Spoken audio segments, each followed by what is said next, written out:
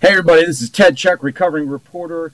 Deadspin is dead. You can see it's going down the tubes there. According to this report from the Daily Beast, so the company that owned Deadspin sold it to another company, and that company then said, hey, guess what? We're not keeping anybody. And we're going to replace everybody. We're not keeping anybody who's currently on the staff. They're all out, and we're going to replace them with other people. And, you know, it's kind of interesting because I think that Deadspin kind of arose from, you know, they wanted to be the anti-ESPN.